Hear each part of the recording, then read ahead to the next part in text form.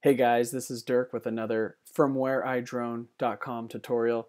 Basically what I wanted to show you today was one of my favorite tips inside of Lightroom using the graduated filter. What I'm going to do is I'm going to come over here and show you an example where I have a dark sky. Obviously it's a lot more blue in this image. So I'm going to come over here to this flat image and I'm going to add a quick little filter, one of my free presets. And of course, the sky gets a little bit too blown out, so I could come over and add a graduated filter by coming over here or selecting M as the shortcut and then click and dragging these lines out. And you see it's kind of like wobbly, so if I hold shift, it locks straight in place. And I basically want to now show you what happens when I darken that. Just the sky darkens, or I can go the opposite way with exposure and it blows out. You have access to all these settings and it only affects where you just laid that mask down. So you can play with these and different photos call for different things, but all of these settings only affect, in this case, the top portion of the photo.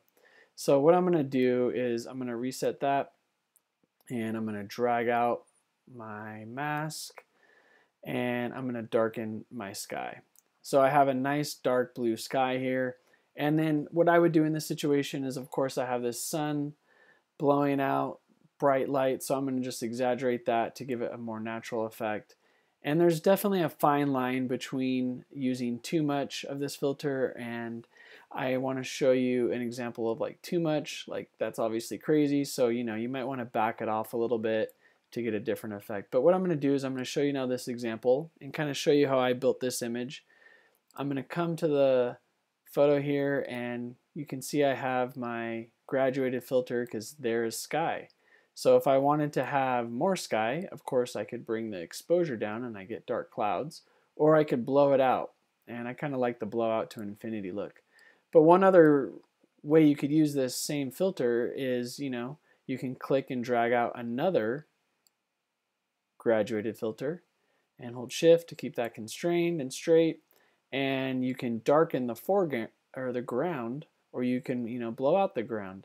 What I'm going to do is I'm going to darken it, and then one other cool little tip is you can add some color to it. So if you click right here in this little box, you can start to colorize it, and you probably guessed it, I probably used a color over here to get that warm look, and that's basically how I built this effect. I'm going to come over here now to this image, and this is a little exaggerated, but I just wanted to show you how you can have some fun with this. I'm going to come to the flat image. Again, this is unedited. Real quick, I'm going to come and make sure I straighten it, so now it's nice and straight. I'm going to come back over here, and I'm going to come right next to the graduated filter and come over here to the radial filter. I'm going to click and drag out an ellipse, and I'll show you what this does. What it does is it darkens everything outside of the ellipse, but I can invert this mask, and now it's only going to affect what's inside. So of course you can darken, you can blow out, you can also change the way it feathers. Does it gradually come on, or is it a harsh line? But what I'm going to do is put this back, and I'm going to come over here and add some color. You can naturally see some of the pink and orange, so I'm going to come over here and just kind of exaggerate that. And then to this side, I'm going to drag out another mask, and you can see this side's a little more blue, so click over here, and I'm just kind of exaggerating this, and I need to invert it. So now you see I'm only adding blue to this section. Again, that's probably a little too much, but just to make sure it looks and translates to my screen recording, I'm going to keep it kind of exaggerated. And then, I'm going to come back over here to my graduated filter and kind of brighten up these sand dunes and maybe make them a little more white instead of this dull kind of yellowish color. So I'm just going to brighten them up and then maybe pull back some of the saturation. And now, of course, if I do it before and after, I have a completely, different image. So those are just some examples I wanted to show you guys using the graduated filter and the radial filter.